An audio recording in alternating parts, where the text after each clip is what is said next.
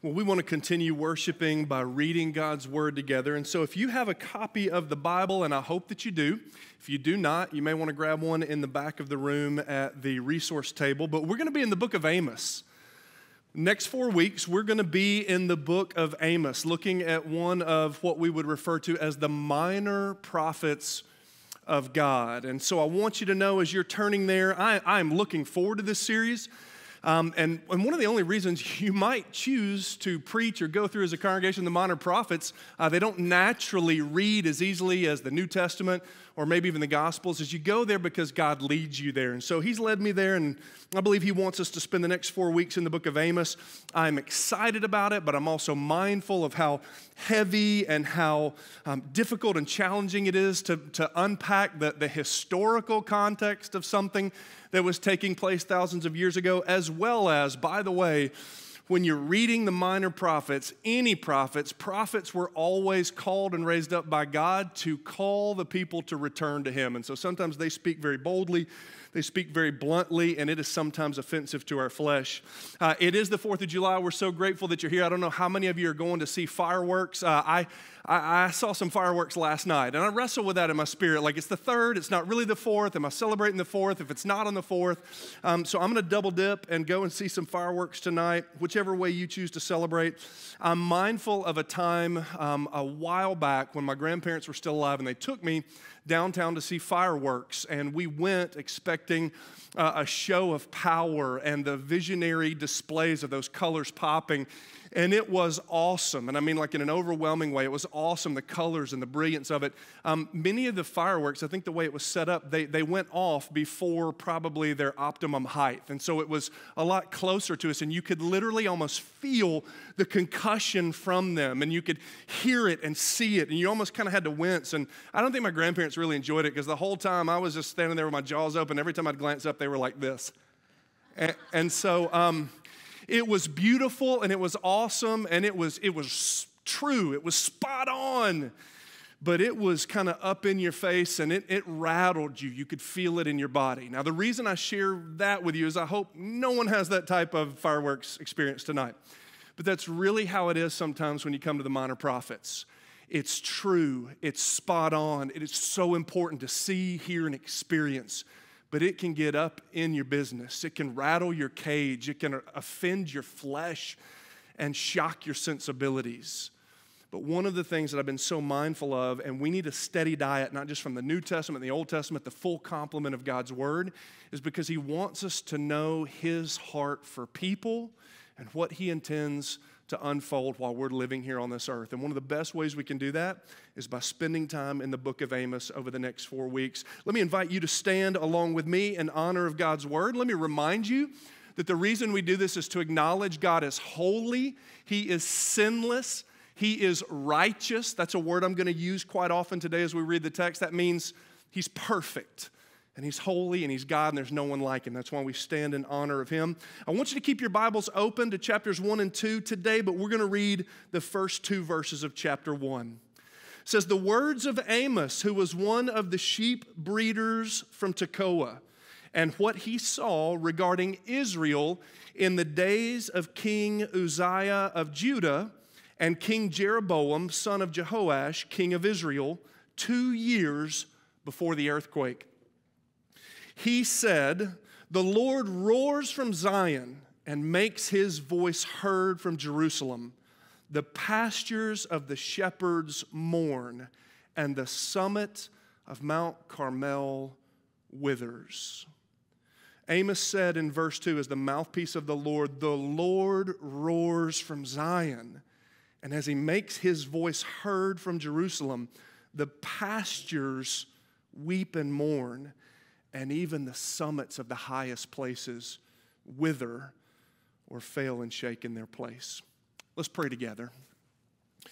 Lord Jesus, we thank You for the full complement of Scripture, the Old Testament, the New Testament, the gospel writers, the minor prophets, the major prophets. All of Your word is important. All of it is living and active and applicable to our lives in 2021, and there are no errors, and You do not contradict Yourself. I pray that You would speak through Your prophet Amos to the church at Avenue South, quicken our hearts and minds for what it is You want us to know, And if we are offended, if you wound our flesh, Lord, I pray that we would remember Proverbs 27:6. The wounds of a friend can be trusted, that you will use even difficult truths to pull your church back closer to you. Please do that this morning. And we pray this in Jesus' name.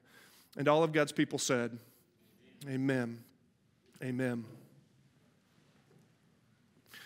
Well, one of the things I think is incredibly important for us is to realize the prophet, the mouthpiece of God from whom we're hearing from this morning. As I mentioned, I know many of us may not spend a lot of time in the historical context of Amos or who he was or what's happening. But Amos is a prophet. He lived at this point in Judah, which was the southern kingdom of God's people.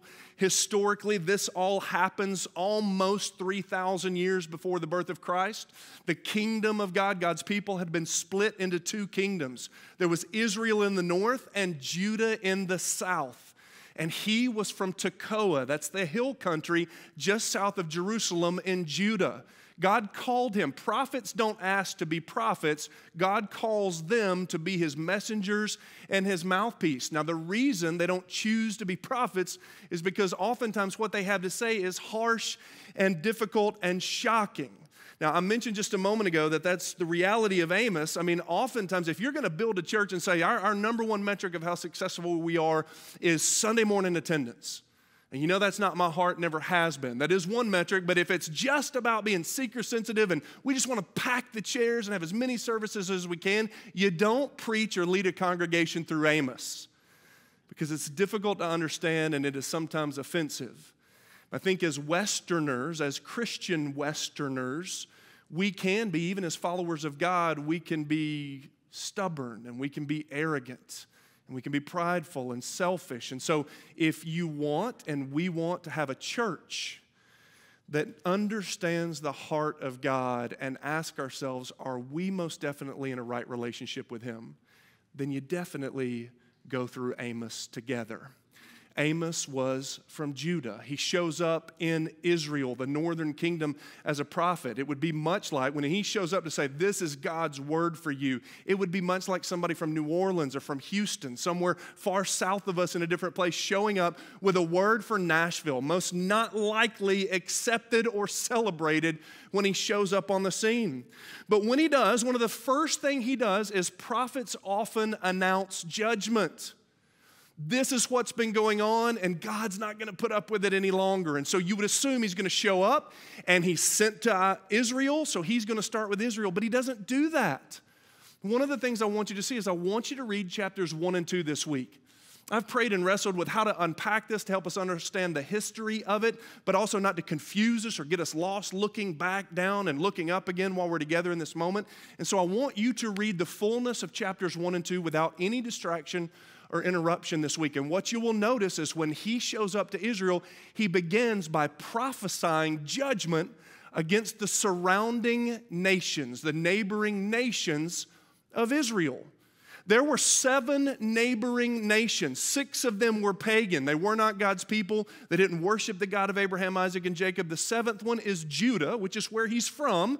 And they were God's people, but they are one of the 7 nations or groups of people that he begins prophesying against. And one of the things you're going to notice, I just want to show you a type or a theme when he pronounces judgment that you're going to see. Look in verse 3. Amos says this, the Lord says, I will not relent, like I will not stop, I will not delay from punishing Damascus. Now, that's just one of the neighboring nations. As you read through, you'll see verse 6, I will not relent from punishing Gaza. That's the second one. Verse 9, I will not relent from punishing Tyre. Verse 11, I will not relent from punishing Edom. Verse 13, I will not relent from punishing Ammon or the Ammonites. Chapter 2, verse 1, I will not relent from punishing Moab. Chapter 2, verse 4, here's Judah. These are his people, but they're one of the 7 nations he's judging. The Lord says, I will not relent from punishing Judah. So as you read this week, you will see there are 7 neighboring nations around Israel where God says, I have seen what you've been doing, and I'm finished with my patience. I will wait no longer in passing judgment on you. And in each of these pronouncements, God says, I will not relent from 3 crimes or even 4. And so what that means is I have been patient. I've watched you do things that are not right. They're not just. So let's talk about him addressing and passing judgment on pagan nations that were not his people. He says, I have been patient. I have waited long enough, and I've observed your violence, your evil, and especially your injustice toward other humans. You know, if there's something you read from Amos or the Minor Prophets, one of the themes is that nothing seems to grab the attention of God and stir up his righteous anger more than atrocity against humans. It's one of the themes of Amos. There seems to be very few things that gets God's attention quicker than human atrocity, especially violence against fellow image bearers. Now, what I mean there is that Scripture is very clear, particularly Psalm 139 is a great place to learn about this. Every human is created in the image of God. That means regardless of what the cultural standard of beauty or worth may be, God says every life, every human matters. Every life has dignity, every life has worth, every life has value, not because a pastor said it this Sunday or because someone else said it, but because God has declared it so. And that's everybody past that's ever lived. That's the 8 billion people living now. And any life to come in the future, every life has dignity and worth and value. And so in each of these 7 pronouncements, especially these 6 to these pagan nations, God is addressing humans being violent to other humans. Now, I won't elaborate on all of them, but for instance, one of the first ones, Damascus. I'm going to punish your sin of unjust treatment towards other image bearers because you threshed Gilead with iron sledges.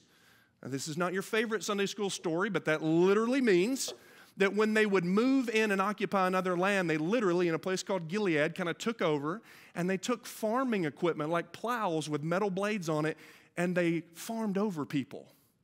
And one of the reasons you do that is to show I'm bigger, I'm badder, we're stronger, we're better than you, and we will treat you this way so that you don't rise up against us. By fear, they would lead, but they also seemed to enjoy inflicting violence on others.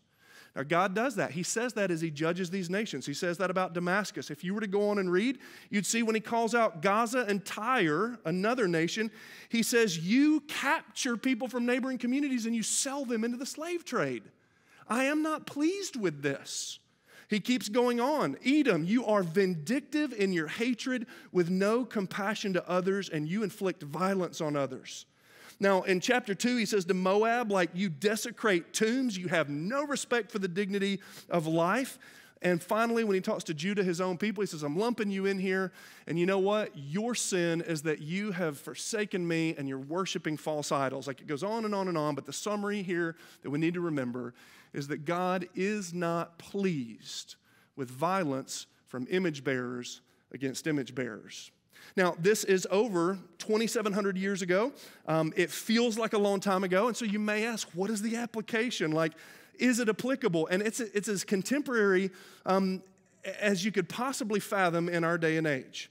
One of the things he says, let me just give you one example. We won't spend a lot of time here, but when you think about this, you're like, what does that have to do with us? I want you to think about something here.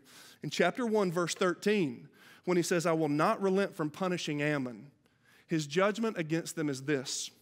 When you move into other lands, especially Gilead, you ripped open the pregnant women of Gilead in order to enlarge your territory.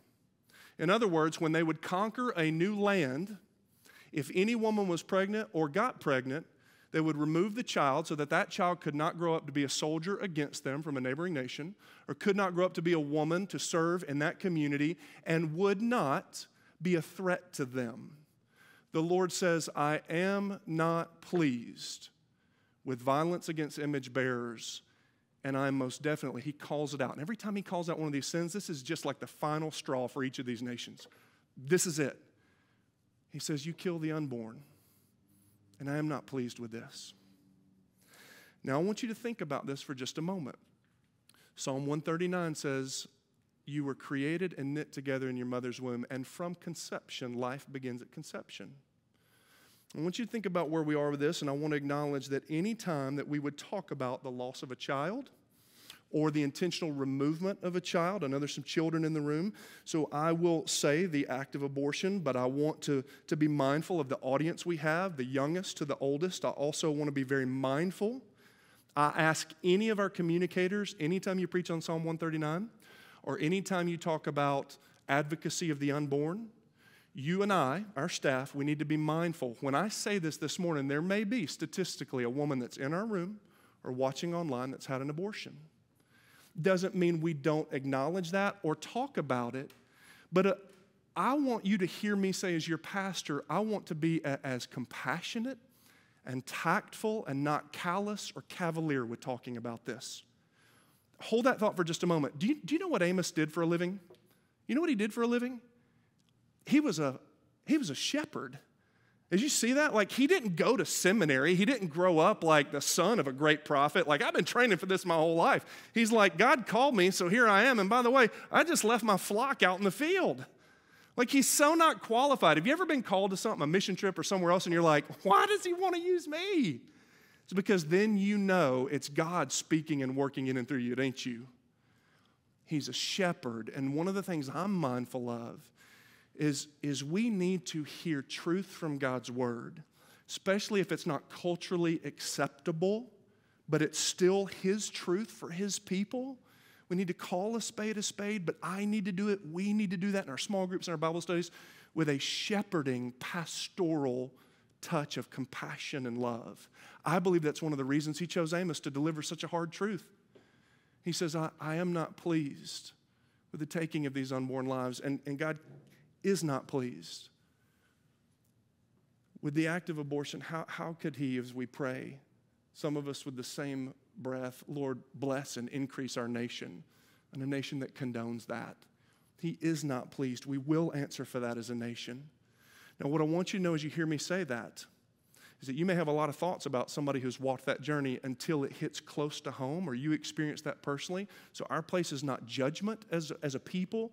Our place is to be the hands and feet of Jesus. And if you have walked that road and you need any resources, you need any help, you need any assistance in terms of compassion and kindness and people to listen without any judgment whatsoever, you've come to a church that wants to live that way, behave that way, and love you well.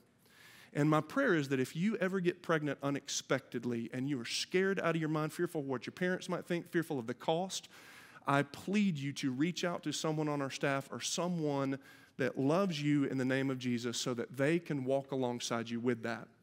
Now listen, we ought not also be pro-life and call it a sin, but we also need to not only say this is God's heart, but we need to be advocates in what we do, not just say. Our brother James said, faith without works is dead. So you and I not only need to say, please have that baby. Please choose life. Not only from conception, but to end of life, we need to care for every image bearer. This is the elderly. This is the unborn. Now listen, the reason we need to do this is God's heart. And so what he's saying to these nations is, what you're doing is unjust. It's not up to my standard. Now, why can God do that? Hold on just a second. Why can he say that? Well, one of the things that you and I need to understand is that God is so unlike us. Mackenzie mentioned that as we sung. He is unlike us in that he's perfect, he's holy, he's never made a mistake, he is righteous and other than us. And so when he says, here's my standard, every life matters and you will honor them, he gets to make that declaration. And so therefore, as his people, anytime we see something that is not right or not just, we say this is his standard and we want to be advocates of that. Now, one of the best illustrations to help us understand what justice is, does God care about injustice? Of course. How do we promote and pursue that? Well, one of the things God does is he says, I will establish upon my character and my righteousness what is just. So I don't know if you've ever seen somebody like a contractor or somebody building a building, but they will often start with what we call a plumb line. They'll start with a plumb line, and usually what they'll do is they'll hang a line, a string. This is like a plumb line with a weight at the end of it. And they'll hang a string from a fixed point. Usually they'll drive a stake in the ground, stick a little nail out, and hang the plumb line. And so what that means is even if the stake is off, but the plumb line hangs, it doesn't hang sideways, it's right there, it's level. And so what they will literally do is they will build the edge, they will set the first stone of a building along that plumb line so that it's correct, it's the right standard. It's built on something that can be trusted and stable. And then they will stack every other stone or line it out along both sides of the building and all four sides upon that cornerstone or that first place. Now, I intentionally chose a picture here that shows you that building ain't plumb. Like that building, even if just a little bit off, is off. Neil Armstrong said, we can be a foot off when we land on the moon, but if we're an inch off at Earth, we will miss the moon by miles. If you're off, you're off. It doesn't matter if it's a mile. It doesn't matter if it's an inch. And so they will set a plumb line to build the building to say this is the standard. Justice is rooted in the character of God, which is right and righteous. So when God says, this is my righteousness and this is my standard for living, then we have the right standard to build upon and to say what is right and what is just. And he even said through the prophet Isaiah, look, I've laid a stone in Zion, a tested stone, a precious cornerstone, a sure foundation.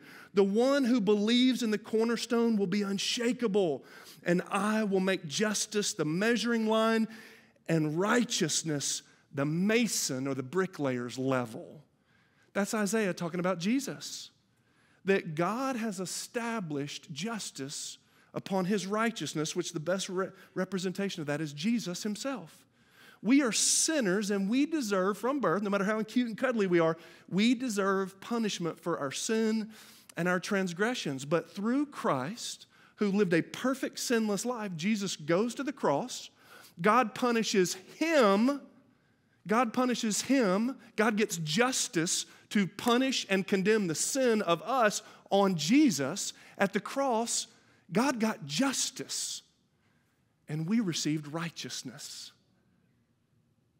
So that when you and I profess our faith, then no matter what your story is, what your past is, if you came here this morning and as we're elaborating on some of the examples I've used about what's unjust, if you say, I want to turn from my sin and myself or previous decisions, and I want to turn to God through your faith in Jesus, that sin has been dealt with and you can be justified, just as if you'd never sinned, and you can be covered almost like with a righteous robe of Christ. So that when God looks at you from salvation forward, the rest of your life, he doesn't see your past. He doesn't see sins that maybe you can't forget about, although they're forgiven. He sees his character and his son in you and says, you belong to me. And we get to spend the rest of our lives building a life together. Fresh starts, do-overs, eternal life. Not only in this life, peace and joy and all of the things God brings along with salvation, but in the life to come. That's why God can say what's just, what's right, and what's wrong, and how the world should behave, whether they're his people or not. 6 of these nations, they're pagan. They don't claim to worship him, but they still are under the righteous standard of the God of the universe who made them and created them. And when God says, this is my standard, he calls people, even pagan nations, to live under it, and they'll answer for it. Now, I bet while Amos shows up in Israel and starts laying it on to these other 7 neighboring nations, I bet the people of Israel, I bet they like that. These other nations, they're nasty, evil people. I bet they were like, yes, we like this guy Amos. He showed up and he's laying the smackdown on our neighbors. This is phenomenal. Keep going, buddy. And sometimes when somebody else gets what they have coming, have you ever, don't raise your hand, but have you ever been like, yes, Lord, yes. What's interesting is this. If you pulled up a map and you looked at, follow my hands like the hands of a clock, Damascus and Tyre and Edom and Ammon and Judah and Gaza, it's like the numbers on a clock. And geographically on a map, it literally, if you look at it, is like a bullseye. And guess who sits in the center of that bullseye? It's Israel. So the whole time they're like, yeah, this is good stuff. Yeah, let them have it. Amos says, and by the way, let's leave Judah out because they were his people, but they had given into idolatry. So they were going to be judged for that. These other 6 nations that are pagan, they don't claim me as God. So I suppose we could say, these are my words, not Amos, they didn't know better. Should have known better. They're still accountable for their actions. Every human, whether they claim Jesus as Lord or not, will bend the knee and will profess with their lips that Jesus is Lord to the glory of God the Father. Everybody will, past, present, and future. But he says, but y'all ought to know better. Y'all are my people. If there's anybody who ought to live justly and based on my righteousness, by the way, if any of us, 2021, have experienced if we've received the righteousness of God through the person of Jesus Christ, it ought to be the people who have experienced that righteousness who ought to be about advocating for the justice of God. And he says, but y'all don't do that. And by the way, he only lists when he says, I've waited, but here's the final sin. There's the straw that broke the back here. And he names those against those other nations.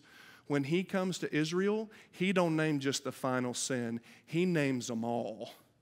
If you still have your Bible open with me, look at verse 6. The Lord says, I will not relent from punishing Israel for 3 crimes, even 4, because number 1, you sell a righteous person for silver. That means someone who owes you money, they can't pay it back immediately, so you sell them into debt slavery. You sell a needy person for a pair of sandals. If they owe you a sandal, and a sandal also meant property. It represented like the foot that you used to walk on land. If they owe you money, you sell them. You obstruct the path of the needy. You make it hard on the poor people to get justice.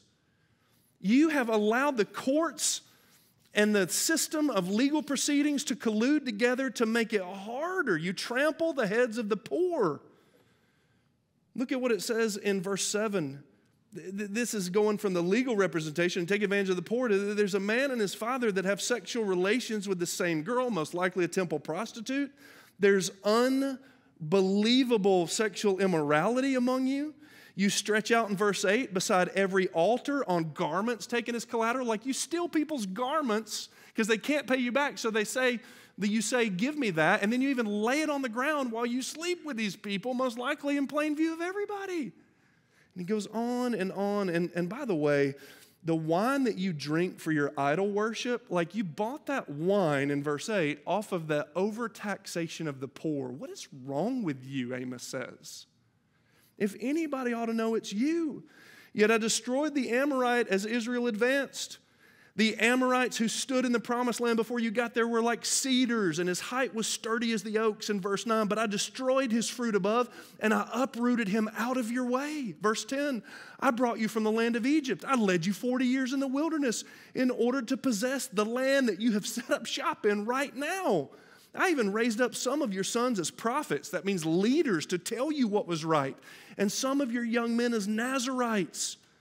Is this not the case? Didn't I do this for you? But you made the Nazarites, you intimidated them into breaking their vows by drinking wine, and you commanded the prophets, do not prophesy. Don't say what God wants you to say, because we really don't want to hear it. Let's pause right there and everybody look up here for just a minute. In other words, when he judges the surrounding neighbors, he lists one thing. And when he gets to God's people, he reminds them of everything they're doing that's unjust. Number 1, God's people are not exempt from accountability for their behavior and actions. That's us too. But he also says, but y'all ought to know better. Amos says, is this not the people that God parted the Red Sea to lead you out of slavery? You were enslaved for how many decades, how many years? And the Lord finally responded because you begged him to help you? You were oppressed, you were mistreated, you were abused. Are y'all the same people that have forgotten what it feels like to be under oppression, that now in a time of wealth and prosperity you take advantage of the poor? Like, are y'all the same people? Are y'all the same people that the Lord went ahead of you in the promised land and uprooted every obstacle to say, I've paved the way for you, and when you get there, and this for Israel was a time of great prosperity and great wealth. And by the way, if you live in North America, you're in the top 5 to 7% of affluence in the world. You are. It just is what it is. Like, it's a time of prosperity nationally and wealth, and you're not any more generous with your stuff than you were before. By the way, you think oftentimes if I get money, if I get that job, it'll make me more generous, I'll have more resources. Oftentimes, if you don't have the character to sustain those things make you more of what you may already be, which is perhaps greedy or tempted to indulge and to be selfish. He says, is this not the people that are supposed to look out for the poor, that are supposed to help those in need? Like, the problem here, folks, is that God did not call Damascus and Tyre and Sidon and Gaza and Edom and Ammon to be his people. He called the Israelites to be his people. Come, be set apart, Be like me. I'm holy. I'm righteous. So you be righteous. Build your lives and how you act and how you behave and how you look out for people and how you advocate for those who have no voice for themselves. Build that upon my character so when the world looks at you, they say, who is their God that treats people with such dignity and respect and care and concern and compassion? I want to know their God. That's what I called y'all to do. But if people looked at you, they'd think you look just like these pagan nations. Can you imagine how grieved God's heart was? Like if people looked at you to see who your God is, can you imagine what they think of me as your God? Like think about how sad and grieved God's heart must have been. He said, y'all know better, you know better. You know, when you read this, one of the things that like if we stopped right there, like that is, I don't know if anybody would leave and say, church was awesome today. It was so uplifting. Pastor killed it. It was great. When you preach the minor prophets, I don't think you ever walk away saying, that felt good. It's a good word today. Like you don't. But you and I need the words that are easy and palatable and also those that because God loves you, he would say, if you're mine, do what's just. So there may be somebody in the room that's like, I truly believe I'm in a right relationship with God. I'm trying to do what's just and what's right and advocate for those who do not have those opportunities. I want to advocate for justice because of the righteousness of God I've received in Christ.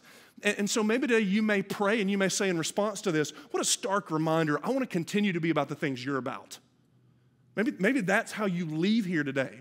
I think that would be a wonderful prayer for all of us to say, we want your heart and your character, so when people look at the way we behave justly to others, they want to know who our God is that treats people like that. So maybe that's it. If God has blessed you tremendously, but you are selfish or you are not generous or matter of fact, this is between you and God, you leverage things for your advantage and maybe you can even identify a few places you've taken advantage.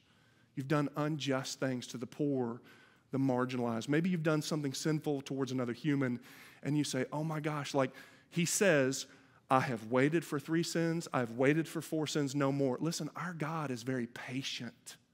You might read this and be like, oh, he's coming in hot.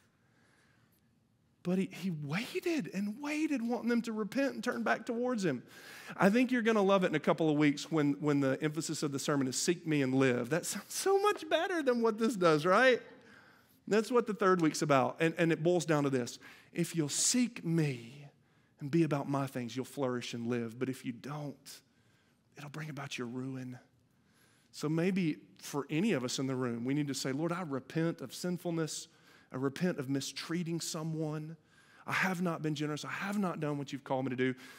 This is always an invitation from the minor prophets to repent of our sin and self. And even if you're like, I can't name something, Aaron. Like, I think you and I just need to repent that we are sinful in our flesh and what we want is more what we want.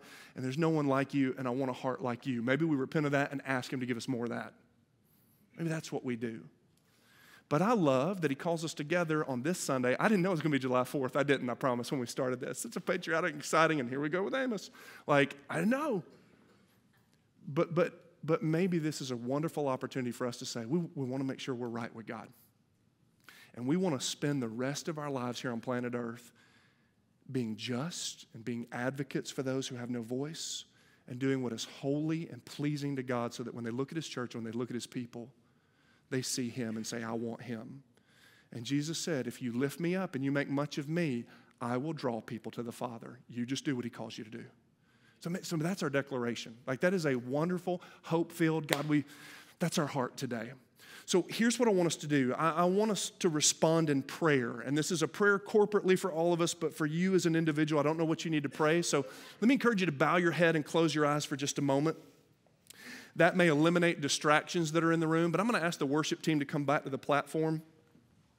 So you are going to hear movement if you're here in the room. If you're watching online, I want to encourage you to eliminate any distraction however you can.